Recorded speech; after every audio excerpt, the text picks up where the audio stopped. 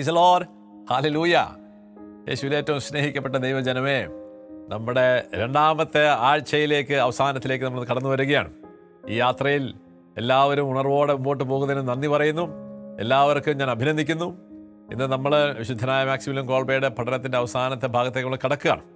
അതിലേക്ക് വരുന്നതിന് മുമ്പ് നമ്മളിന്ന് വിശുദ്ധ ലൂയി മോൺഫോർട്ട് പരിശുദ്ധ അമ്മയെക്കുറിച്ച് പറഞ്ഞൊരു കാര്യം കൂടി ഒന്ന് ഓർത്തുകൊണ്ട് നമുക്ക് ഇന്നത്തെ പ്രാർത്ഥനയിലേക്ക് നമുക്കൊന്ന് കടന്ന് ഇന്നത്തെ ശുശ്രൂഷയിലേക്ക് കടന്നു വരാം. എല്ലാവരും ഉണർവോടെ ഇരിക്കാം. ഇങ്ങനെ പറയാം: പരിശുദ്ധാത്മാവ് തനിക്കായി തിരഞ്ഞെടുത്തവരെ അവളിലും അവൾ വഴിയും രൂപീകരിക്കാൻ ആഗ്രഹിച്ചുകൊണ്ട് ഇങ്ങനെ പറയുന്നു: സ്നേഹഭാജനമേ, എൻ്റെ മണവാട്ടി, എൻ്റെ തിരഞ്ഞെടുക്കപ്പെട്ടവരിൽ നിന്റെ പുണ്യങ്ങളുടെ വേരുകൾ നീ ഉറപ്പിക്കുക. ഓക്കെ, പരിശുദ്ധാത്മാവ് ആ ദൗത്യം പരിശുദ്ധമ്മയെ ഏൽപ്പിച്ചെന്ന് വിശുദ്ധ ലൂയി മോൺഫോർട്ട് നമ്മൾ പഠിക്കാം. 2 നൂറ്റാണ്ടുകളിൽ ജീവിച്ചിരുന്ന 2 വിശുദ്ധാത്മാക്കൾ ഒരേ ശബ്ദമാണ് സംസാരിക്കുക കേട്ടോ. ഇതൊക്കെ നമുക്കുള്ള ഉറപ്പുകളാണ്.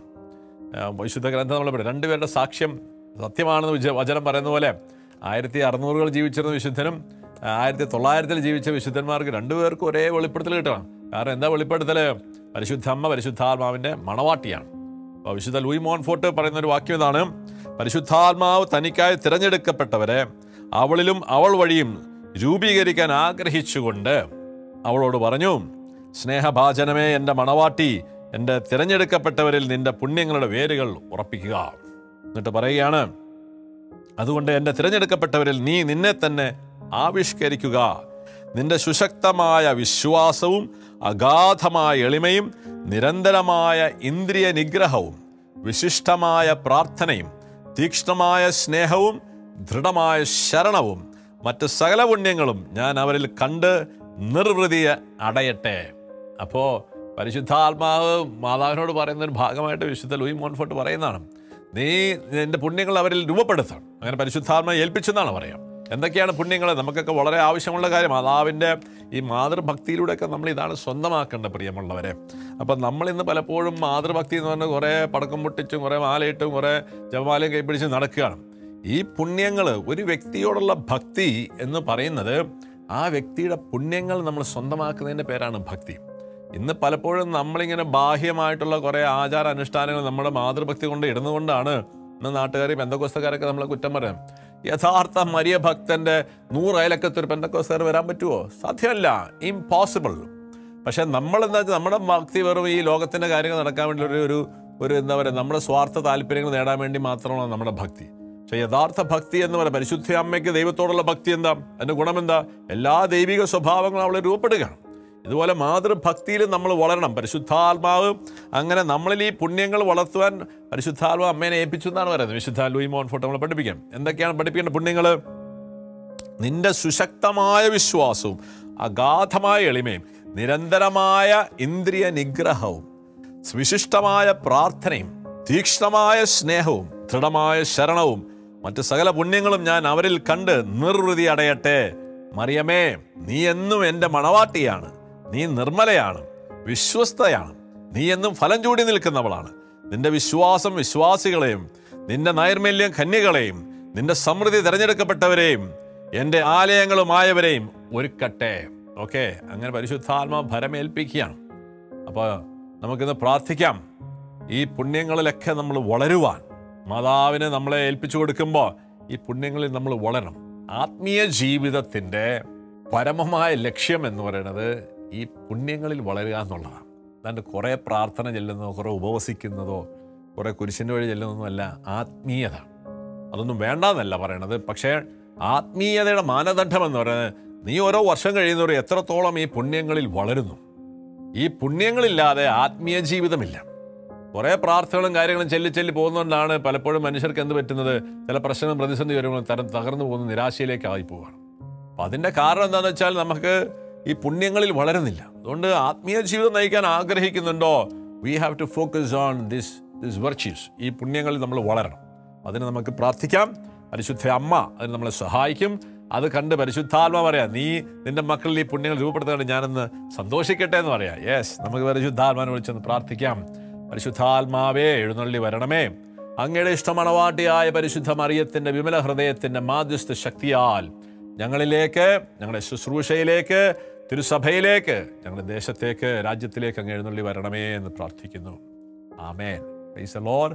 പരിശുദ്ധ അമ്മേ മാതാവേ, ഞങ്ങളുടെ സമർപ്പണം പൂർണ്ണമായിക്കൊണ്ടിരിക്കുന്ന ഈ കാലഘട്ടത്തിൽ നീ ഞങ്ങളുടെ കുറവുകൾ നികത്തി ഈ നിൻ്റെ പുണ്യങ്ങളിൽ ഞങ്ങളെ രൂപപ്പെടുത്തണമേ എന്ന് ഞങ്ങൾ പ്രാർത്ഥിക്കുന്നു. നന്മ നിറഞ്ഞ മറിയമേ സ്വസ്തി, കർത്താവ് അങ്ങയുടെ കൂടെ സ്ത്രീകളിൽ അങ്ങ് അനുഗ്രഹിക്കപ്പെട്ടവളാകുന്നു. അങ്ങയുടെ ഉദരത്തിൻ ഫലമായി ഈശോ അനുഗ്രഹിക്കപ്പെട്ടവനാകുന്നു.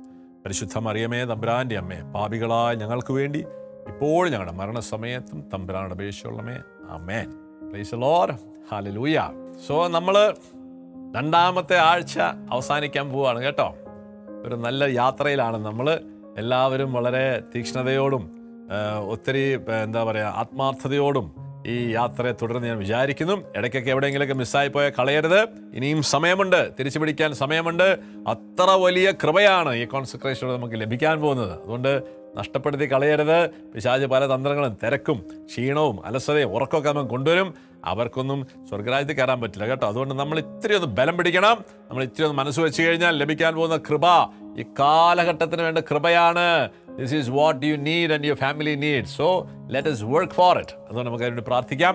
ഇന്ന് നമ്മൾ അവസാനമായി മാക്സിമിലിയൻ കോൾബയുടെ പഠനത്തിൻ്റെ അവസാനത്തിലേക്ക് നമ്മൾ എത്തുമ്പോൾ അദ്ദേഹത്തിൻ്റെ സമർപ്പണ പ്രാർത്ഥനയെ നമ്മളൊന്ന് അനലൈസ് ചെയ്യാൻ പോകണം കേട്ടോ. നമ്മൾ കഴിഞ്ഞ ദിവസങ്ങളൊക്കെ പഠിച്ചുകൊണ്ടിരുന്ന കാര്യങ്ങളൊക്കെ ഒരിക്കൽ കൂടി ഒന്ന് മനസ്സിൽ ചെയ്ത് അദ്ദേഹത്തിൻ്റെ എംഫസൈസ് ചെയ്ത ചില മേഖലകളുണ്ട്. അത് നമ്മളൊന്ന് ഒരിക്കൽ കൂടി ഒന്ന് ഉറപ്പിക്കണം. അങ്ങനെ നമ്മൾ കോൺസെക്രേഷനിലേക്ക് കൊടുത്ത് ഒരു സ്റ്റെപ്പ് കൂടി ആഴത്തിലേക്ക് വരാം. അതിന് മാക്സിമിലിയൻ കോൾബയുടെ സമർപ്പണ പ്രാർത്ഥന നമ്മളൊന്ന് ഇന്ന് അനലൈസ് ചെയ്യാൻ പോവുകയാണ്. ഈ പ്രാർത്ഥന നിങ്ങൾക്ക് നമ്മുടെ ഡിസ്ക്രിപ്ഷനിൽ ഇട്ടിട്ടുണ്ടാവും കേട്ടോ. നിങ്ങൾക്ക് വേണമെങ്കിൽ അതൊന്ന് കയറി പരിശോധിക്കാവുന്നതാണ്. നിങ്ങൾക്ക് ഈ പ്രാർത്ഥന നമ്മുടെ സെഷൻ കഴിഞ്ഞിട്ട് ഡിസ്ക്രിപ്ഷനിൽ പോയാൽ ഈ പ്രാർത്ഥന അതിൻ്റെ ഫുൾ ഫോർമാറ്റിൽ കിടപ്പുണ്ട്. അപ്പോൾ അതുകൊണ്ട് ഇത് സ്ക്രീനിൽ കാണില്ല, ഞാനത് വായിച്ചു തരാം നിങ്ങൾക്ക്. അത് നമ്മൾ അനലൈസ് ചെയ്ത് പോകുമായിരിക്കും. അപ്പോൾ അതുകൊണ്ട് those who want that consecration prayer, you can have it. 3 category ആയിട്ടാണ് അദ്ദേഹം തൻ്റെ സമർപ്പണ പ്രാർത്ഥന നടത്തുന്നത്. അതിൽ ഒന്നാമത്തത് ദൈവമാതാവിനോടൊരു ഇൻവൊക്കേഷൻ പ്രയറാണ്. മാതാവിനോട് സ്തുതിച്ചുകൊണ്ട് മഹത്വപ്പെടുത്തിയുള്ള ഒരു പ്രാർത്ഥനയാണ്. രണ്ടാമത്തെ ഒരു പ്രാർത്ഥന എന്ന് പറയുന്നത് പരിശുദ്ധ മാതാവിൻ്റെ സർവസ്വമായി നമ്മെ സ്വീകരിക്കണമെന്ന് നമ്മുടെ ഒരു അപേക്ഷയാണ്. പരിശുദ്ധ മാതാവിൻ്റെ സർവസ്വവുമായി എന്നെ സ്വീകരിക്കണമേ എന്നുള്ള ഒരു പ്രാർത്ഥനയായിട്ടാണ് അദ്ദേഹം അതിൻ്റെ രണ്ടാമത്തെ ഭാഗത്തിലേക്ക് നമ്മൾ വരുന്നത്. മൂന്നാമത്തെ ഭാഗം മാതാവിന് വേണ്ടി ധാരാളം ജീവാത്മാക്കളെ ലഭ്യമാക്കുന്നതിന് നമ്മെ ഒരു ഉപകരണമായി ഉപയോഗപ്പെടുത്താനുള്ള പ്രാർത്ഥനയാണ്. അങ്ങനെ 3 ഭാഗമായിട്ടാണ് അദ്ദേഹത്തിൻ്റെ കോൺസെക്രേഷൻ സമർപ്പണ പ്രാർത്ഥന പോകുന്നത്. അപ്പോൾ നമുക്കതൊന്ന് ഇന്ന് നമ്മൾ മനസ്സിലാക്കുകയാണ്. അതിൽ ഒന്നാമത്തെ ഭാഗം ഞാനൊന്ന് വായിച്ച് നമ്മൾ പൊഴിക്കാണ്. എത്രയും അമലോത്ഭവയായ മാതാവേ, സ്വർഗത്തിൻ്റെയും ഭൂമിയുടെയും രാജ്ഞി, പാപികൾക്ക് അഭയവും ഞങ്ങൾക്ക് ഏറ്റവും പ്രിയങ്കരിയുമായ മാതാവേ, സകല കാരുണ്യത്തിൻ്റെയും സ്വരൂപിണിയായ നിന്നെയാണല്ലോ ദൈവം നിയോഗിച്ചിരിക്കുന്നത്. അതായത് ഒരിക്കൽ കൂടി പറയാം. എത്രയും അമലോത്ഭയ മാതാവേ, സ്വർഗത്തിൻ്റെയും ഭൂമിയുടെയും രാജ്ഞി, പാപികൾക്ക് അഭയവും ഞങ്ങൾക്ക് ഏറ്റവും പ്രിയങ്കരിയുമായ മാതാവേ, സകല കാരുണ്യത്തിൻ്റെയും സ്വരൂപിണിയായി നിന്നെയാണല്ലോ ദൈവം നിയോഗിച്ചിരിക്കുന്നത്. അദ്ദേഹത്തിൻ്റെ മാതാവിൻ്റെ എല്ലാ വിശിഷ്ട ഭാവങ്ങളും ഉൾപ്പെടുത്തിക്കൊണ്ടാണ് മാതാവിനെ സ്തുതിച്ചുകൊണ്ടുള്ള പ്രാർത്ഥനയാണ്. അപ്പോൾ ഇതിൻ്റെ ആദ്യ ഭാഗം നമ്മളൊന്ന് മനസ്സിലാക്കണം. അപ്പോൾ ഇതിൻ്റെ അകത്ത് മാതാവിന് അദ്ദേഹത്തിന് ഏറ്റവും ഇഷ്ടപ്പെട്ട മാതാവിൻ്റെ ആ ഒരു സ്വഭാവത്തെക്കുറിച്ച് നീ അമലോത്ഭവയാണ്. എത്രയും അമലോത്ഭവയായ മാതാവേ എന്ന് പറയാൻ അദ്ദേഹം തുടങ്ങണം. അദ്ദേഹം കോൾബയാണ് മാതാവിൻ്റെ ഐഡൻറ്റിറ്റി, മേരിയുടെ ഐഡൻറ്റിറ്റി വിശുദ്ധ കോൾബയാണ് നമുക്ക് പറഞ്ഞു തരുന്നത്. മാതാവിന് പല ഐഡൻറ്റിറ്റി ഉണ്ട്, പല സ്വഭാവ ഗുണങ്ങളുണ്ട്. പക്ഷെ അതിലേറ്റവും ശ്രേഷ്ഠമായത് അവൾ അമലോത്ഭവയാകുന്നു എന്നുള്ളതാണ്. ഷീ ഈസ് ഇമ്മാക്കുലേറ്റ് എന്നുള്ളതാണ്. അതാണ് കോൾബയുടെ ടീച്ചിങ്ങിൻ്റെ ഏറ്റവും പ്രസക്തമായ, അതാണ് ഏറ്റവും പവർഫുൾ ആസ്പെക്ട് ഓഫ്, അല്ലെങ്കിൽ മേരിയുടെ വ്യക്തിത്വത്തിൻ്റെ ഐഡൻറ്റിറ്റിയുടെ ഏറ്റവും പവർഫുള്ളായ ഭാഗം she is the immaculate conception, അല്ലെങ്കിൽ ഷീ ഈസ് ദ ഇമ്മാക്കുലേറ്റ എന്നുള്ളതാണ്. അപ്പോൾ ഇതാണ് അദ്ദേഹത്തിൻ്റെ പ്രാർത്ഥനയുടെ ഏറ്റവും പവർഫുൾ ആയിട്ടുള്ള ഒരു കാര്യമായിട്ട് പറയുന്നത്, നമ്മൾ മനസ്സിലാക്കുന്നത്. അപ്പോൾ നമ്മൾ കഴിഞ്ഞ ദിവസങ്ങളിൽ പഠിച്ചുപോയ കാര്യങ്ങൾ തന്നെയാണ് അദ്ദേഹത്തിൻ്റെ പ്രാർത്ഥനയിലേക്ക് കൊണ്ടുവരുന്നത് കേട്ടോ. എന്നിട്ട് പറയുകയാണ് ഏറ്റവും ശ്രേഷ്ഠമായ വ്യക്തിമാഹാത്മ്യം. മാതാവിൻ്റെ രണ്ടാമത്തെ ഭാഗത്തോടെ സ്വർഗത്തിൻ്റെയും ഭൂമിയുടെയും രാജ്ഞി, അദ്ദേഹം രണ്ടാമത്തെ അഭിസംബോധനയിൽ പറയുന്നത് സ്വർഗത്തിൻ്റെയും ഭൂമിയുടെ രാജ്ഞിയാണ്. അങ്ങനെ ദൈവത്തിൻ്റെ എല്ലാത്തിൻ്റെയും ഉടയവളായി, എല്ലാത്തിൻ്റെയും മഹത്വമേറിയവളായിട്ട് വീണ്ടും അഭിസംബോധന ചെയ്യുകയാണ്. എന്നിട്ട് വീണ്ടും പറയുകയാണ് പരിശുദ്ധ മറിയത്തിലുള്ള ബന്ധത്തെ അത് ദൃഢബന്ധമാക്കും. ഏത് ഈ മാതാവിൻ്റെ നമ്മൾ അമലോത്ഭവം എന്നുള്ള ആ ബന്ധമാണ് യഥാർത്ഥത്തിൽ മാക്സിമിലിയൻ കോൾബയുടെ പഠനത്തിൻ്റെ അടിസ്ഥാനം. ഈ ബന്ധത്തിലാണ് നമ്മൾ ഈ കോൺസെക്രേഷൻ പ്രെയർ വഴി പരിശുദ്ധാത്മാവിൻ്റെ രൂപീകരണം, നമ്മളിൽ ക്രിസ്തുവിനെ രൂപപ്പെടുത്തുന്നതിനുള്ള ഏറ്റവും പവർഫുൾ ആയിട്ടുള്ള ഉപകരണമാണെന്ന് മനസ്സിലാക്കുന്നതിന് ഏറ്റവും ശക്തമായൊരു ടീച്ചിങ്ങാണ് ഷീ ഈസ് ദ ഇമാക്കുലേറ്റ്, അമലോത്ഭവം എന്നുള്ള കാര്യമാണ് കേട്ടോ. അതാണ് അദ്ദേഹത്തിനെതിരെ. രണ്ടാമത് പറയുകയാണ്, ഏറ്റവും വിനീതയും ദയാലുവും മൃദുലയും സ്നേഹനിധിയുമായ അമ്മയാകുന്നു പരിശുദ്ധ മാതാവായ മറിയം. അപ്പോൾ അദ്ദേഹം രണ്ടാമത്തെ ഭാഗത്ത് പറയുകയാണ്, സ്വർഗത്തിൻ്റെയും ഭൂമിയുടെയും രാജ്ഞി, പാപികൾക്ക് അഭയവും ഞങ്ങൾക്ക് ഏറ്റവും പ്രിയങ്കരിയുമായ മാതാവേ എന്നാ പറയാം. അപ്പോൾ അവൾ ഏറ്റവും സ്നേഹമുള്ളവൾ, വിനയമുള്ളവൾ, അവൾ എന്താ പറയുക, ദയാലുവാണ്. അങ്ങനെ എല്ലാമാകുന്ന പരിശുദ്ധ അമ്മ എന്നാണ് അദ്ദേഹം രണ്ടാമത് അഭിസംബോധന. മാതാവിൻ്റെയൊക്കെ സ്വഭാവ ഗുണങ്ങളാണ് അദ്ദേഹത്തിൻ്റെ സ്തോത്ര ആദ്യത്തെ ഭാഗത്ത് പ്രകീർത്തിക്കുന്നത്. ഓക്കെ, അവസാനമായിട്ട് അദ്ദേഹം പറയുകയാണ്, സകല കോൾബയ്ക്ക് ഏറ്റവും പ്രിയങ്കര രണ്ടാമത്തെ ഒരു സ്റ്റേറ്റ്മെൻ്റാണ്, സകല ദൈവകൃപയുടെ മധ്യസ്ഥ എന്ന മറ്റൊരു പദവി കൂടി പരോക്ഷ സൂചകമായി ഇവിടെ പരിശുദ്ധ മറിയത്തിന് നൽകപ്പെടുന്നു. കാരണം മറിയത്തെ സകല കാരുണ്യത്തിൻ്റെ സ്വരൂപിണിയും അധിപയുമായ ദൈവം നിയോഗിച്ചിരിക്കുന്നു എന്നുള്ളത് കൊണ്ടാണ്. അപ്പോൾ അദ്ദേഹത്തിൻ്റെ അവസാനത്തെ ഭാഗത്തിലേക്ക് വരുമ്പോൾ ഇങ്ങനെ പറയാണ്, സകല കാരുണ്യത്തിൻ്റെ സ്വരൂപിണിയായി നിന്നെയാണല്ലോ ദൈവം നിയോഗിച്ചിരിക്കുന്നത്. So she is the മീഡിയാട്രിക്സ് of all graces എന്ന് പറയാം. അപ്പോൾ നമ്മളിന്ന് കഴിഞ്ഞ ദിവസങ്ങളിൽ കണ്ടു, സ്വർഗം അവളെയാണ് എല്ലാം ഏൽപ്പിച്ചിരിക്കുന്നത്. യേശുക്രിസ്തു തൻ്റെ ജനനവും കുരിശുമരണവും വഴി സ്വന്തമാക്കിയ എല്ലാ കൃപകളും പരിശുദ്ധ അമ്മയെ ഏൽപ്പിച്ചു എന്ന് വിശുദ്ധ ലൂയി മോൺഫോർട്ട് പറയുന്നുണ്ട്. എല്ലാ വിശുദ്ധന്മാരും അതാണ് പറയണത്. അപ്പം ദൈവത്തിൻ്റെ പദ്ധതിയിൽ ദൈവം തൻ്റെ കൃപകളും പുണ്യങ്ങളും ഒക്കെ വിതരണം ചെയ്യാനായിട്ട് ഈ ഭൂമിയിൽ ഏൽപ്പിച്ചിരിക്കുന്നത് പരിശുദ്ധ അമ്മയാണ്. സോ ഷീ ഈസ് ദ മീഡിയാട്രിക്സ്, മധ്യസ്ഥ, കൃപയുടെ മധ്യസ്ഥ എന്ന് പറയുന്നത്. ഇതാണ് അദ്ദേഹത്തിൻ്റെ ആദ്യ സമർപ്പണ പ്രാർത്ഥനയുടെ ആദ്യ ഭാഗം എന്ന് പറയുന്നത്. രണ്ടാമത്തെ ഭാഗത്തേക്ക് നമ്മൾ വരുമ്പം നമ്മുടെ പേര് വെച്ചിട്ടൊന്ന് പ്രാർത്ഥിച്ചു വേണം. പാപിയായ ഞാൻ എൽവിസ് കോട്ടൂരാൻ, അല്ലെങ്കിൽ നമ്മുടെ പേര് പറയുന്നു, പശ്ചാത്താപത്തോടെ നിന്റെ തൃപ്പാദത്തിൽ അണയുന്നു. എന്നെയും എൻ്റേതായ എനിക്കുള്ള സർവസ്വവും നിന്റെ അധീനതയിൽ നിനക്ക് അവകാശപ്പെട്ടതായി സ്വീകരിക്കണമേ. എൻ്റെ ശരീരവും ആത്മാവും എൻ്റെ ജീവിതം മുഴുവനും എൻ്റെ മരണവും എൻ്റെ മരണാനന്തര അനശ്വരതയും എന്താണോ നിനക്ക് പ്രിയങ്കരമായിട്ടുള്ളത് അതാക്കി എന്നെ മാറ്റുവാൻ കൃപയുണ്ടാകണമേ. ഇവിടെ നമ്മൾ ലൂയി മോൺഫോർട്ടിൻ്റെ സമർപ്പണ പ്രാർത്ഥനയ്ക്ക് ഏകദേശം സമാനമായ അതേ ലെവലിൽ തന്നെയാണ് വിശുദ്ധ മാക്സിമിലിയൻ കോൾബയും പോകുന്നത്. അവിടെ ലൂയി മോൺഫോർട്ട് നമ്മളെ പഠിപ്പിച്ചിട്ടുണ്ട്, നമ്മുടെ പഞ്ചേന്ദ്രിയങ്ങൾ, നമ്മുടെ ശരീരത്തിൻ്റെ അവയവങ്ങൾ, നമ്മുടെ സമ്പത്ത്, നമുക്കുള്ള കഴിവുകൾ, നമ്മുടെ ഹൃദയത്തിൻ്റെ, നമ്മുടെ ആത്മാവിൻ്റെ എല്ലാ പുണ്യങ്ങളും നമ്മൾ മാതാവിന് സമർപ്പിക്കണം എന്ന് പറയും. ഇത് ഏകദേശം അത് തന്നെയാണ് വിശുദ്ധ മാക്സിമിലിയൻ കോൾബയെ നമ്മളെ പഠിപ്പിക്കണം.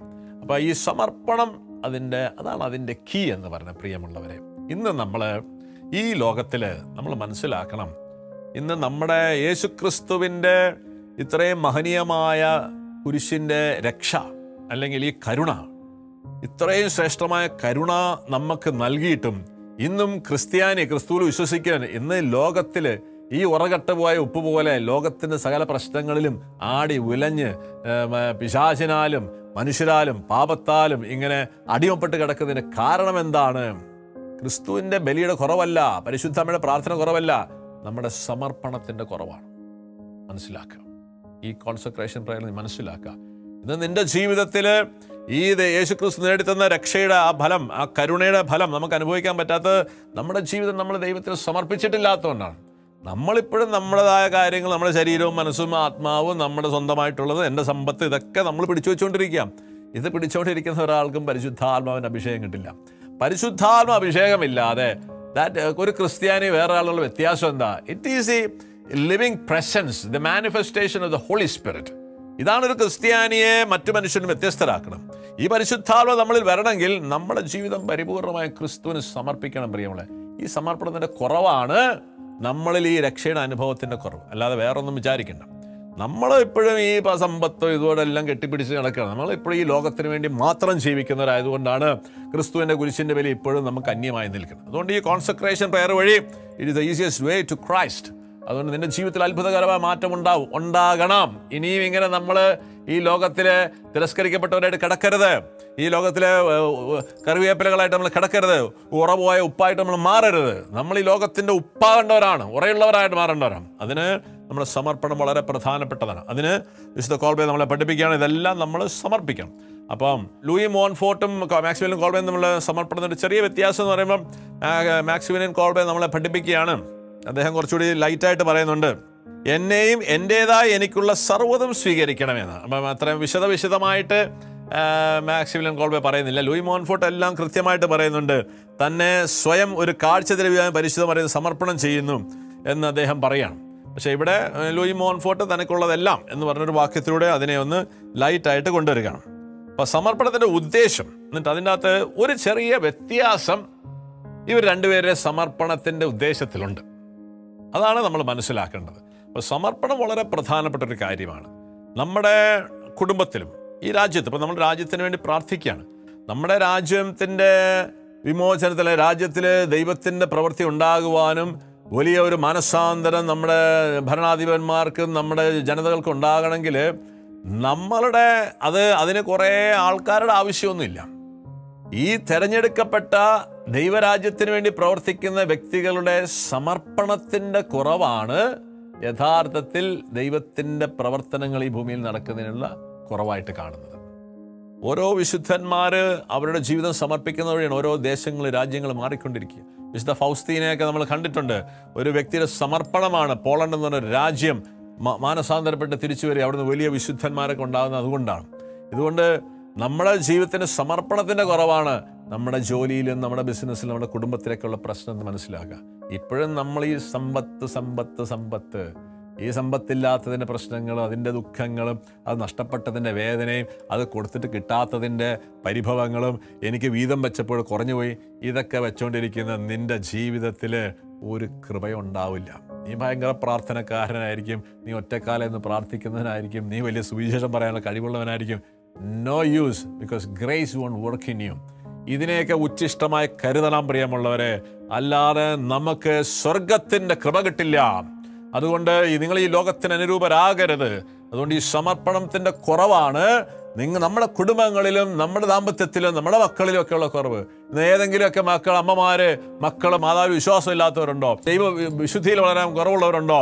ഇത് നിങ്ങളൊന്ന് സമർപ്പിക്കുക. നിങ്ങൾക്കുള്ളതിന് ദൈവത്തിന് ഏൽപ്പിച്ചു കൊടുത്തേ അത്ഭുതകരമായിട്ട് അമ്മ അവരെ തിരിച്ചു കൊണ്ടുവന്നിരിക്കുന്നത്. നമ്മുടെയൊക്കെ നമ്മളിപ്പോഴും ഈ ലോകത്തിൻ്റെ കാര്യം വെച്ചുകൊണ്ടിരുന്നിട്ട് നമ്മൾ പ്രാർത്ഥിച്ചുകൊണ്ടിരിക്കുന്നതുകൊണ്ടാണ് ദൈവം പ്രവർത്തിക്കാത്തത്. പരിശുദ്ധ അമ്മയെ പോലെ ഒന്ന് പറയാം, ഇതാ കർത്താവിൻ്റെ ദാസി, എനിക്കുള്ളതും എൻ്റെ സമ്പത്തും എനിക്ക് ഇന്നുള്ള പുണ്യങ്ങളും വരാനിരിക്കുന്ന പുണ്യങ്ങളും എല്ലാ അനുഗ്രഹങ്ങളും നിനക്ക് തുറന്നു കൊടുക്കുക. ദൈവത്തെ ഭരമേൽപ്പിക്കുക. അത്ഭുതങ്ങൾ നിങ്ങളുടെ ജീവിതത്തിൽ നടക്കും, കുടുംബത്തിൽ നടക്കും, നമ്മുടെ ദേശത്ത് നടക്കും. ഈ കോൺസെക്രേഷൻ കഴിയുമ്പോൾ I surely believe there is a big transformation will happen in the world. അപ്പോൾ ഇതാണ് അതിൻ്റെ ഉദ്ദേശം. അപ്പോൾ സമർപ്പണത്തിൻ്റെ കുറവാണ് ഇതിൻ്റെ കീ എന്ന് മനസ്സിലാക്കിക്കോളാം. ഇനിയും നിൻ്റെ ജീവിതത്തിൽ എന്തൊക്കെയോ നീ പിടിച്ചു വെച്ചുകൊണ്ടിരിക്കുക, ഇനിയും നിൻ്റെ ജീവിതത്തിൽ എന്തൊക്കെയോ ദൈവങ്ങളായിട്ടുണ്ട്. അതുകൊണ്ട് ആ വിഗ്രഹങ്ങളൊക്കെ എടുത്ത് കളാ. അപ്പോഴാണ് പരിശുദ്ധാത്മാവ് നിന്നിൽ പ്രവർത്തിക്കുകയും യേശുവിൻ്റെ രക്ഷ നിൻ്റെ ജീവിതത്തിൽ കടന്നു വരികയും ചെയ്യും. Praise the Lord, hallelujah. So ഈ രണ്ടുപേരുടെ സമർപ്പണത്തിൻ്റെ ഉദ്ദേശത്തിന് ഒരു ചെറിയ വ്യത്യാസമാണ്. ദൈവത്തെ മഹത്വപ്പെടുത്തി വാഴ്ത്തിക്കൊണ്ട് ജീവിക്കാൻ വേണ്ടിയിട്ടാണ് ലൂയി മോൺഫോർട്ട് നമ്മളെ തന്നെ സമർപ്പിക്കാനായിട്ടാണ്. ദൈവത്തിൻ്റെ മഹത്വത്തിന് വേണ്ടിയിട്ടാണ് നമ്മളെ സമർപ്പിക്കേണ്ടത്. എന്നാൽ കോൾബേ ചെയ്യുന്നത് ദൈവത്തെ മഹത്വപ്പെടുത്തി വാഴ്ത്തി സ്തുതിക്കാൻ വേണ്ടി എന്ന ലളിതമായ പ്രസ്താവനയല്ല, തൻ്റെ കാഴ്ചപ്പാടിന് ലക്ഷ്യമെന്ന് കോൾബേ നമ്മളെ പഠിപ്പിക്കുകയാണ്. പരിശുദ്ധ ലൂയി മോൺഫോർട്ടിൻ്റെ സമർപ്പണത്തിൻ്റെ ഉദ്ദേശം ദൈവത്തെ മഹത്വപ്പെടുത്തി വാഴ്ത്തി സ്തുതിക്കാൻ വേണ്ടിയിട്ടാണ്. നമ്മൾ പരിശുദ്ധ അമ്മയോട് ചേർന്ന് നമ്മൾ ദൈവത്തെ മഹത്വപ്പെടുത്തി വാഴ്ത്തി സ്തുതിക്കാൻ വേണ്ടിയിട്ടാണ് ലൂയി മോൺഫോർട്ട് നമ്മളെ സമർപ്പിക്കുന്നത്. പക്ഷേ മാക്സിമിലിയൻ കോൾബേ വേറൊരു സ്റ്റെപ്പിലേക്ക് നമ്മളെ നടത്തുക. എന്താണ് അത്? അദ്ദേഹത്തിൻ്റെ പ്രാർത്ഥനയുടെ മൂന്നാമത്തെ ഭാഗത്തിൽ എന്താ നമുക്ക് കാണാൻ പോവുകയാണ്. അതെങ്ങനെയാണ് പറയാം? അവൾ നിന്റെ ശിരസ് തകർക്കും എന്നും ലോകം മുഴുവനുമുള്ള നിന്ദകരായ സകല നാസ്തികരെയും നീ ഏകയായി തകർക്കുകയും ചെയ്തു എന്നുമാണല്ലോ നിന്നെക്കുറിച്ച് അരുളി ചെയ്തിട്ടുള്ളത്. ഏതാ? സാത്താനെതിരെയുള്ള യുദ്ധം. 33:15 നമ്മൾ കണ്ടിട്ടുണ്ട്. മാതാവും സാത്താനും നമ്മളൊരു ശത്രുതയും ഉണ്ടാക്കി. അങ്ങനെ അവൻ്റെ തല തകർക്കുന്ന പരിശുദ്ധ അമ്മ, അവൻ്റെ ആ തല തകർക്കുക, അവളുടെ സൈന്യത്തെ കൂട്ടുകാരെ തല തകർക്കുന്നവളാണ് പരിശുദ്ധ അമ്മ. അപ്പം ഇങ്ങനെ മാതാവിന് പിശാചിൻ്റെ മേലുള്ള ഒരു ആധിപത്യമുണ്ട്. അപ്പോൾ ആ ആധിപത്യത്തിൻ്റെ ഭാഗവാക്കാകാൻ വേണ്ടിയിട്ടാണ് കോൾബെ നമ്മളെ സമർപ്പിക്കാനായിട്ട് പറയുന്നത്. എന്നിട്ട് ഇങ്ങനെ പറയുകയാണ്, ഇപ്രകാരം നിന്നെക്കുറിച്ച് എന്താണോ അരുളി ചെയ്യപ്പെട്ടിരിക്കുന്നത് അത് സമ്പൂർണമായും നിറവേറ്റുവാൻ ഞാനാകുന്ന എന്നെ എൻ്റെ എല്ലാമായി ഒന്നും ഒഴിച്ചുവിടാതെ നിന്റെ ഇഷ്ടാനുസരണം ഉപയോഗപ്പെടുത്തണമേ. അപ്പൊ പിശാചിനെതിരെയുള്ള യുദ്ധത്തിൽ പിശാചിനെ തല തകർത്തവൾ എന്നാണ് അവളെ പറയാം. അപ്പൊ ഈ പിശാചിനെ തല തകർക്കാൻ ഇനിയും അവളെ അവസാന നാളുകളിൽ പിശാചിനെ തല തകർക്കാനുണ്ട്. അവനെതിരെയുള്ള യുദ്ധത്തിൽ മാതാവ് വളരെ ശക്തമായി മുന്നേറിക്കൊണ്ടിരിക്കാം. ആ യുദ്ധത്തിൽ അത് സമ്പൂർണമായും നിറവേറ്റുവാൻ ഞാനാകുന്ന എന്നെ എൻ്റെ എല്ലാമായി ഒന്നും ഒഴിച്ചിടാതെ നിന്റെ ഇഷ്ടാനുസരണം ഉപയോഗപ്പെടുത്തണമേ. എന്നിട്ട് പറയാം, വഴിതെറ്റിപ്പോയതും അലക്ഷ്യമായി അലഞ്ഞു തിരിയുന്നതുമായ അനേകം ജീവാത്മാക്കളുടെ ഇടയിൽ നിന്റെ മാഹാത്മ്യം വിളംബരം ചെയ്യാനും അത് വിപുലമാക്കാനും എന്നെ ഉപയോഗപ്പെടുത്തണമേ. ഇന്ന് ദൈവത്തെ അറിയാൻ നടക്കുന്ന മക്കളുടെ ദൈവ പരിശുദ്ധ അമ്മ വഴി അവരെ നേടുവാനും അമ്മയുടെ മഹത്വം അവരിൽ പ്രഘോഷിക്കുവാനും നീ എന്നെ ഒരു ഉപകരണമാക്കണമേ എന്ന് പറയാം. അതിന് അദ്ദേഹത്തിന് പിശാചിനെതിരായിട്ടുള്ള യുദ്ധത്തിലും ദൈവത്തെ മഹത്വപ്പെടുത്തിയ ആത്മാക്കളെ നേടുന്ന ദൗത്യത്തിലും എന്നെയും കൂടി നീ ഭാഗവാക്കാറ്. നീയും പിശാചും തമ്മിലൊരു യുദ്ധമുണ്ട്. ആ യുദ്ധത്തിൽ എന്നെയും കൂടി ഭാഗവാക്കാക്കണമെന്ന് വിശുദ്ധ ലോയ്മോൻ. അതാണ് അദ്ദേഹത്തിൻ്റെ സമർപ്പണത്തിൻ്റെ ഉദ്ദേശം. എന്നിട്ട് ഈശോയുടെ ഏറ്റവും വാഴ്ത്തപ്പെട്ട തിരുഹൃദയത്തിൻ്റെ രാജ്യത്വം എത്രത്തോളം വ്യാപിക്കാൻ സാധിക്കുമോ അത്രത്തോളം വിപുലമാക്കാൻ എന്നെ നിന്റെ അമലോത്ഭവം കരുണാദ്രമായ കരങ്ങളിലെ ഒരു ഉത്തമ ഉപകരണം ആക്കണമേ. നീ എവിടെയെല്ലാം കടന്നു ചെല്ലുന്നുവോ അവിടെയെല്ലാം മാനസാന്തരത്തിൻ്റെയും പവിത്രമായ വിശുദ്ധിയുടെയും ദൈവകൃപ നിനക്ക് ലഭിക്കുന്നു. എന്തെന്നാൽ നിന്റെ കരങ്ങളിലൂടെയാണല്ലോ യേശുവിൻ്റെ പരിശുദ്ധമായ തിരുഹൃദയത്തിൽ നിർഗളിക്കുന്ന സകല അനുഗ്രഹങ്ങളും ഞങ്ങളിൽ വന്നു ചേരുന്നത്. അപ്പം അദ്ദേഹത്തിൻ്റെ കോൺസെക്രേഷൻ്റെ പ്രാധാന്യത്തെക്കുറിച്ച് പറയും അല്ലേ, മിലീഷ്യ ഇമാക്കുലേറ്റ് എന്നിട്ട് നമ്മൾ കഴിഞ്ഞ ആഴ്ച കേട്ടു. എന്തിനാണ് മാതാവിൻ്റെ ഒരു സൈന്യം ഉണ്ടാക്കുന്നത്? പരിശുദ്ധ അമ്മയുടെ നേതൃത്വത്തിൽ യേശുവിലൂടെ പിതാവായ ദൈവത്തിന് ലോകത്തിലുള്ള എല്ലാ മനുഷ്യരെയും സമർപ്പിക്കാൻ വേണ്ടിയിട്ടാണ്. അല്ലെങ്കിൽ അദ്ദേഹം വീണ്ടും പറയാണ്, യേശുവിൻ്റെ വാഴ്ത്തപ്പെട്ട തിരുഹൃദയത്തിൻ്റെ രാജ്യത്വം എത്രത്തോളം വ്യാപിക്കാൻ സാധിക്കും അത്രത്തോളം വിപുലമാക്കാൻ നിന്റെ അമലോത്ഭവം കരുണമായ കരങ്ങളുടെ ഒരു ഉത്തമ ഉപകരണമാക്കണം. സോ നേരത്തെ നമ്മൾ പറഞ്ഞതുപോലെ കഴിഞ്ഞ ആഴ്ച കണ്ടല്ലേ, if the kingdom of God is your goal, ദൈവത്തിന്റെ രാജ്യം വിസ്തൃതമാക്കുകയാണ് നിന്റെ ലക്ഷ്യമെങ്കിൽ സാത്താന്റെ രാജ്യത്തെ കീഴ്പ്പെടുത്തി സാത്താന്റെ അടിമത്തത്തിൽ കഴിയുന്ന ആത്മാക്കളെ സ്വതന്ത്രമാക്കി നമ്മൾ യേശുവിന്റെ രാജ്യം സ്ഥാപിക്കലാണ് ഓരോ ക്രൈസ്തവന്റെയും ജീവിതത്തിന്റെ ഏറ്റവും പരമപ്രധാനമായ ലക്ഷ്യവും ഉത്തരവാദിത്വവും. ഈ ഉത്തരവാദിത്വം നിർവഹിക്കുവാൻ ഏറ്റവും ശക്തമായി ഇറങ്ങിയ സ്ത്രീയാണ് പരിശുദ്ധ അമ്മ. അവൾ ഇന്നും തുടർന്നുകൊണ്ടിരിക്കുമ്പോൾ ആ സൈന്യത്തിൽ എന്നെ ചേർത്ത് നീ ചെയ്തുകൊണ്ടിരിക്കുന്ന പ്രവൃത്തിയുടെ ഒരു ഉപകരണമാക്കണമേ എന്ന് ഇതാണ് അദ്ദേഹത്തിന്റെ കോൺസെക്രേഷൻ പ്രയറിന്റെ അടിസ്ഥാനത്തിലേക്ക് വരുന്നത്. എന്തുകൊണ്ടാണ് അങ്ങനെ വരുന്നത്? കാരണം ഇങ്ങനെ പറയാണ്, യേശുവിന്റെ പരിശുദ്ധമായ തിരുഹൃദയത്തിൽ നിർഗളിക്കുന്ന സകല അനുഗ്രഹങ്ങളും നിന്റെ കരങ്ങളിലൂടെയാണല്ലോ നൽകപ്പെടുന്നത്. അപ്പൊ അതുകൊണ്ട് പരിശുദ്ധ അമ്മേ, ഈ വിശുദ്ധിയും ഈ പുണ്യങ്ങളെല്ലാം യേശു നേടിയ എല്ലാ രക്ഷയും പരിശുദ്ധ അമ്മയിലൂടെയാണ് ഡിസ്ട്രിബ്യൂട്ട് ചെയ്യണത്. ഇപ്പൊ യേശുവിന്റെ അമ്മയുടെ കൂടെ അല്ലാതെ നമുക്ക് സ്വന്തമാക്കാം, അതിന് വിരോധമൊന്നുമില്ല. പക്ഷേ she is the easiest way to receive all the mercy and grace from the cross, and she is the most powerful weapon against the fight against the evil. അപ്പൊ പിശാചിനെതിരെയുള്ള യുദ്ധത്തിലും ഈ പിശാചിന് അടിമത്തത്തിൽ കിടക്കുന്ന മനുഷ്യരെ വീണ്ടെടുക്കാം, അങ്ങനെ ദൈവത്തിന് വേണ്ടി ആത്മാക്കളെ നേടുക എന്നുള്ള വലിയ യുദ്ധത്തിൽ പിശാചിനെ തോൽപ്പിച്ച അവളുടെ കൂടെ നമ്മളെ ശക്തമായ ഒരു ഉപകരണമാക്കി മാറ്റുവാൻ വേണ്ടിയിട്ടാണ് വിശുദ്ധ കോൾബെ മരിയൻ കോൺസെക്രേഷനിലേക്ക് തന്നെ സമർപ്പിക്കണം എന്ന് പറയുന്നത്. ഓക്കെ, എത്ര ശ്രേഷ്ഠമായൊരു പദ്ധതിയാണ്.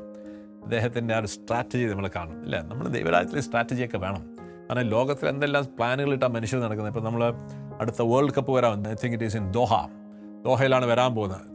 8 വർഷം മുമ്പേ തീരുമാനം. അതിൻ്റെ പിന്നത്തെ വേൾഡ് കപ്പ് വരുന്നത്, ഇനി അടുത്ത ഒളിമ്പിക്സ് വരാൻ പോവാണ്. ജപ്പാനിൽ കഴിഞ്ഞ് ഇനി അടുത്ത 4 വർഷം കൂടെ ഒളിമ്പിക്സ് നടക്കുക. ഇങ്ങനെ ലോകത്ത് 8, 10, 12 വർഷം കഴിഞ്ഞ് നടക്കാൻ പോകുന്ന കാര്യങ്ങൾക്ക് വേണ്ടി എന്തോരോ സ്ട്രാറ്റജീസും പ്ലാനിങ്സുമാണ് ലോകത്തിൽ നടക്കുന്നത്. ഇതിനേക്കാൾ ഭാരക്കാട് പിശാച് പല പരിപാടികളും നടക്കുന്നുണ്ട്, പല സമുദായത്തിലുള്ള ആൾക്കാർ പല. പക്ഷേ ക്രിസ്ത്യാനിക്ക് മാത്രം യാതൊരു സ്ട്രാറ്റജി ഇല്ല. നമ്മൾ കുറേ പുട്ടടിച്ച് ഇന്നത്തെ കുറച്ച് കാര്യങ്ങൾ തിന്നുക, കുറച്ച് സന്തോഷിക്കാമെന്ന് മാത്രമേ ഉള്ളൂ. പ്രിയമുള്ളവരെ, അതുകൊണ്ടാണ് ഈ ദുരന്തങ്ങളെല്ലാം വന്ന് നമ്മളെ ഇങ്ങനെ പിടിച്ചുകൊണ്ടിരിക്കുന്നത്. സോ നമ്മൾ ഉണരണം. ആൻഡ് കോൾബെ പറയാണ്, we need to form A beautiful army in the guidance and the protection of mother Mary. അപ്പം അതിനുവേണ്ടി ഒരുങ്ങുക പ്രിയമാണ്. ദൈവരാജ്യം വളരെ സീരിയസ് ആയിട്ട് എടുക്കണം. അപ്പോഴാണ് നമ്മുടെ ജീവിതത്തിലൊക്കെ ബാക്കി കാര്യങ്ങളെല്ലാം കൂട്ടിച്ചേർക്കപ്പെടും. ഇതിപ്പോൾ എൻ്റെ രാജ്യം ഉണ്ടാക്കാൻ വേണ്ടി എൻ്റെ കാര്യം, എൻ്റെ ഭാര്യ, എൻ്റെ മക്കൾ എന്ന് നടക്കുന്നതുകൊണ്ടാണ് ഇതൊക്കെ വഴിവിട്ട് പോകുന്നത്. അതുകൊണ്ട് നമുക്ക് ഫോക്കസ് ആ സ്വാർത്ഥതയൊക്കെ വിട്ട് നമുക്ക് ദൈവത്തെങ്കിലേക്ക് ഇറങ്ങാം. എന്നിട്ട് അദ്ദേഹം വീണ്ടും പറയാണ്, സാത്താന്റെ ആധിപത്യം നിശേഷം തകർക്കാൻ തന്നെ ഉപയോഗപ്പെടുത്തണമേ എന്നാണ് കോൾബെ വിശുദ്ധ മറിയത്തോട് അപേക്ഷിക്കുന്നത്. സാത്താന്റെ ആധിപത്യം തകർക്കപ്പെടണം. അവന് സമർപ്പിക്കപ്പെട്ട മനുഷ്യരുടെ എണ്ണം കൂടുമ്പോൾ നമ്മൾ ദൈവത്തിന് സമർപ്പിക്കുന്ന മനുഷ്യരുടെ എണ്ണം കൂട്ടണം. അങ്ങനെ വഴിയുള്ളൂ. That is a way. And we have more power than him. പക്ഷേ നമ്മൾ ഈ സമർപ്പണം ഇല്ലാത്തത് കൊണ്ടാണ് ദൈവം നമ്പുരാൻ പോലെ വിഷമിച്ചിരിക്കുകയാണ്. എന്നിട്ട് പറയണേ, ഈശോയുടെ ഏറ്റവും പവിത്രമായ തിരുഹൃദയത്തിൻ്റെ രാജ്യത്വം എത്രത്തോളം വ്യാപിക്കാൻ സാധിക്കുമോ അത്രത്തോളം വിപുലമാക്കാൻ തന്നെ ഒരു ഉത്തമ ഉപകരണമാക്കണമെന്ന് അദ്ദേഹം പ്രാർത്ഥിക്കുകയാണ്. എന്നിട്ട് വീണ്ടും അദ്ദേഹം പറയാണ്, തൻ്റെ അഭിലാഷം മയപ്പെടുത്തുകയാണ് കോൾബെ ചെയ്യണത്. എന്നിട്ട് ഇങ്ങനെ പറയാം, എന്നാൽ അവിശ്വസനീയമാണ് കോൾബയുടെ ധൈര്യം. സാത്താൻ്റെ ശിരസ് തകർത്തുകൊണ്ട് യേശുനാഥൻ്റെ തിരുഹൃദയ രാജ്യത്വമാകുന്ന ദൈവരാജ്യത്തിൻ്റെ വ്യാപ്തി എത്രത്തോളം വർദ്ധിപ്പിക്കാൻ കഴിയുമോ അത്രത്തോളം വളർത്താൻ തന്നെ ഒരു ഉപകരണമാക്കി മാറ്റാനാണ് കോൾബെ വിശുദ്ധ മറിയത്തോട് ആവശ്യപ്പെടുന്നത്. ഇത് നമുക്ക് ഉണ്ടായിരിക്കണം. അപ്പം വിശുദ്ധ കോൾബയുടെ കോൺസെക്രേഷൻ പ്രയറിൻ്റെ അന്തസത്ത എന്ന് പറഞ്ഞാൽ സാത്താൻ്റെ രാജ്യം തകർത്ത് ദൈവരാജ്യമാണ് കോൾബയുടെ ആത്യന്തികമായ ലക്ഷ്യം. അത് നമ്മുടെ ലക്ഷ്യമായി മാറണം. പരിശുദ്ധ അമ്മയാണ് ആ രാജ്യത്തിൻ്റെ രാജ്ഞിയായി നിൽക്കുന്നത്. യേശുവിൻ്റെ രാജ്യത്വത്തിൻ്റെ കീഴിൽ ഭരിക്കുന്ന ആ കരുണയുടെ സ്നേഹത്തിൻ്റെ രാജ്യം ഇവിടെ സ്ഥാപിക്കപ്പെടാൻ പ്രിയമുള്ളവരെ, അതിനുവേണ്ടി നമ്മൾ വിളിക്കപ്പെട്ടിരിക്കുന്നത്. എന്നിട്ട് വീണ്ടും പറയുകയാണ്, യേശുവിൻ്റെ തിരുഹൃദയ രാജ്യത്വം വ്യാപിപ്പിക്കുന്നതിൻ്റെ പ്രാധാന്യം 2 പ്രാവശ്യം കോൾബെ തൻ്റെ കോൺസെക്രേഷൻ പ്രയറിൽ ആവർത്തിച്ച് പറയുന്നുണ്ട്. അദ്ദേഹത്തിനൊരു ക്ഷണികമായ ഒരു വ്യാമോഹമല്ല. താം രൂപം നൽകുന്ന അമലോത്ഭവ യോദ്ധാക്കളായ മരിയൻ പൗരസേനയിലൂടെ ഒരു വ്യക്തിയെ പോലും ഒഴിച്ചുവിടാതെ സകല ജനത്തെയും പരിശുദ്ധ മറിയം വഴി ഈശോയുടെ ഏറ്റവും പരിശുദ്ധമായ തിരുഹൃദയത്തിലേക്ക് എത്തിക്കുക. അദ്ദേഹത്തിൻ്റെ ജീവിതത്തിലെ ഏറ്റവും വലിയ പ്രധാനമായ ദൗത്യം അതാണ്. എല്ലാ മനുഷ്യരെയും പരിശുദ്ധ മറിയത്തിൻ്റെ ഹൃദയം വഴി യേശുവിൻ്റെ രാജ്യത്വത്തിൻ്റെ കീഴിൽ, യേശുവിൻ്റെ ഹൃദയത്തിന് ആ ഗുഡ് ഷെപ്പേർഡ് ഹാർട്ട്, ആ ലോകത്തിനുവേണ്ടി മുറിക്കപ്പെട്ട ഹൃദയത്തിന് സമർപ്പിക്കണം എന്നുള്ള തീക്ഷ്ണമായ അഭിലാഷം കൊണ്ടാണ് അദ്ദേഹം ഓടി നടക്കുന്നത്. എന്നിട്ട് അവസാനം പറയാണ്, ഈശോയുടെ തിരുഹൃദയത്തെക്കുറിച്ച് കൂടുതൽ ആഴത്തിൽ പഠിക്കുന്നതായിരിക്കണം നമ്മുടെ ആധ്യാത്മിക ജീവിതത്തിലെ പ്രധാന ലക്ഷ്യം. അപ്പോൾ ഈ യേശുവിൻ്റെ തിരുഹൃദയത്തിന് എല്ലാ മനുഷ്യരെയും കൊണ്ടുവരണം. ഇതാണ് കോൾബയുടെ യേശുവിൻ്റെ രാജ്യം ഈ ഭൂമിയിൽ സ്ഥാപിക്കണം. ഇതിനു വേണ്ടിയിട്ടാണ് അദ്ദേഹം പ്രയത്നിക്കുന്നത്. ഇതാണ് ദൈവം നമ്മൾ പറഞ്ഞിരിക്കുക ഏറ്റവും പരമമായ ലക്ഷ്യം, ഉദ്ദേശം ഇത് തന്നെയാണ് പ്രിയമുള്ളവരെ. അതുകൊണ്ട് നമുക്ക് കോൾബയോടൊപ്പം അതിനായിട്ടൊരു ഉണർവും ഒരു അഭിഷേകവും അതെല്ലാം തരണമെന്ന് പറയാം. അങ്ങനെയാണ് നമ്മൾക്ക് ഈ കൃപ ലഭിക്കുകയുള്ളൂ. അങ്ങനെ മറിയത്തിൻ്റെ ശക്തമായ ആ മിലീഷ്യ ഇമ്മാക്കുലേറ്റ് മറിയത്തിൻ്റെ അമലോത്ഭവ സൈന്യം തന്നെ നമുക്ക് രൂപപ്പെടുത്തണം. ഈ വരാൻ പോകുന്ന കാലഘട്ടങ്ങളിൽ ഈ സൈന്യം വളരെ അത്യാവശ്യമുള്ളതാണ്. അതിന് ധൈര്യമുള്ളവർക്കാണ് ഈ കോൺസെക്രേഷൻ കേട്ടോ. അല്ലാത്തവർ നമ്മൾ വേറെ എന്തെങ്കിലും കാര്യങ്ങൾ നോക്കുകയായിരിക്കും നല്ലത്. ആൻഡ് ദർ ഈസ് വാർ. ആ യുദ്ധം ആരംഭിച്ചു കഴിയും. അതിനകത്ത് ഒന്നുകിൽ നമ്മൾ യുദ്ധം ചെയ്ത് സാത്താനെ കീഴ്പ്പെടുത്തി സ്വർഗം പ്രാപിക്കുക, അല്ലെങ്കിൽ അവൻ്റെ അടിമത്തത്തിൽ ഈ ലോകത്തിൽ മരിച്ചു പോവുക. അങ്ങനെ മരിച്ചു പോകാൻ വിളിക്കപ്പെട്ടവരല്ല നമുക്ക് അതിനുവേണ്ടി പ്രാർത്ഥിക്കാം. അപ്പം അദ്ദേഹം അവസാനം എത്തിച്ചുകൊണ്ടിരുന്നത് എവിടെയാണ്? ഈ യേശുവിൻ്റെ തിരുഹൃദയത്തിന് എല്ലാവരും എത്തണം. അപ്പോൾ ആത്മീയ ജീവിതത്തിൻ്റെ ഏറ്റവും പവർഫുള്ളായിട്ടുള്ള മേഖലയാണ് യേശുവിൻ്റെ തിരുഹൃദയത്തിൻ്റെ ഇങ്ങനെയാ പറയുക, തിരുഹൃദയത്തെക്കുറിച്ച് കൂടുതൽ ആഴത്തിൽ നമ്മൾ പഠിക്കണം. അപ്പോൾ വരുന്ന ആഴ്ചയിൽ ഈ തിരുഹൃദയത്തിൻ്റെ രഹസ്യങ്ങളെക്കുറിച്ചുള്ള ഒരു കാര്യമാണ് നമ്മൾ പഠിക്കുക. ഏതാണ്? വിശുദ്ധ മദർ തെരേസയിലൂടെ നമ്മൾ ആ രഹസ്യത്തിലേക്ക് കൂടി കടന്നു പോവുകയാണ്. ഓരോ രഹസ്യങ്ങൾ കടന്ന് നമ്മൾ പോവുകയാണ് കേട്ടോ. അപ്പം അതിനായിട്ട് നമ്മളെ തന്നെ ഒരുക്കാം. നമുക്കതിനുവേണ്ടി പ്രാർത്ഥിക്കാം. ഇന്ന് ശുദ്ധാത്മാവിനെ നമ്മൾ വിളിച്ച് പ്രാർത്ഥിക്കാം. ഓക്കെ, ഇന്നത്തെ പ്രാർത്ഥന നമുക്ക് ഹൃദയപൂർവ്വം ഒന്ന് ശ്രമിക്കാം. ദർ സൈക്കിൾ നമ്മൾ കണ്ടു അല്ലേ? ദൈവത്തിൽ നിന്ന് ആരംഭിച്ചെല്ലാം ദൈവത്തിലേക്ക് എത്തണം. ഏതാണ് ദൈവം? യേശുവിൻ്റെ പിളർക്കപ്പെട്ട ഹൃദയത്തിൽ എല്ലാവരും എത്തണം. ഇതാണ് സ്വർഗത്തിൻ്റെ ആവശ്യം. അത് നമ്മുടെ ആവശ്യമായി മാറണം. അതാണ് വിശുദ്ധി എന്ന് പറയുന്നത്. വിശുദ്ധിയിലേക്കുള്ള വഴിയത്. അതുകൊണ്ട് സുവിശേഷം എത്തിക്കണം, ആത്മാക്കളെ നേടണം. അതിനു വേണ്ടിയിട്ടാണ് നമ്മുടെ സകലം ഉപയോഗിക്കേണ്ടത്. ഓക്കെ, അതിനായിട്ട് വരുമ്പോഴാണ് നമ്മളിൽ ആ കൃപയും ദൈവത്തിൻ്റെ ചൈതന്യമൊക്കെ നമ്മൾ കടന്നു വരിക. അതിനുവേണ്ടി നമുക്ക് പ്രാർത്ഥിക്കാം. നമുക്ക് ഇന്ന് പരിശുദ്ധാത്മാവിനോട് ചെന്ന് പ്രാർത്ഥിക്കാം. പരിശുദ്ധ കന്യകാമറിയത്തിൽ വസിക്കുന്ന പരിശുദ്ധാത്മാവേ, എന്നിൽ വരണമേ. ദൈവരാജ്യത്തിന് വേണ്ടി എൻ്റെ സർവസ്വവും അമലോത്ഭവയ്ക്ക് നൽകാൻ എന്നെ ഒരുക്കണമേ. എൻ്റെ ഒരു ഇംഗ്ലീഷ് വേർഷനോട് നമ്മൾ പ്രാർത്ഥിക്കുകയാണ്. Come holy spirit living in Mary, prepare me to give all to the Immaculata for the sake of the kingdom. Amen. Yes. ദൈവരാജ്യത്തിന് വേണ്ടി ജീവിക്കണം. അതാണ് നമ്മുടെ വിളി. നിങ്ങൾ ബാക്കി കാര്യം നോക്കണ്ട, അത് ബാക്കി ദൈവം നോക്കിക്കൊള്ളും. അതുകൊണ്ട് നമ്മുടെ ഭാരതത്തിലും ദൈവത്തിൻ്റെ രാജ്യം സ്ഥാപിതമാകാൻ വേണ്ടി നമ്മൾ പ്രാർത്ഥിക്കണം. അതിനുവേണ്ടിയിട്ട് നമ്മൾ പരിശുദ്ധ ഹൃദയം വഴി നമ്മുടെ പ്രാർത്ഥനകൾ സമർപ്പിക്കാം. ജപമാലയിലേക്ക് നമുക്ക് പോകാം. Praise the Lord.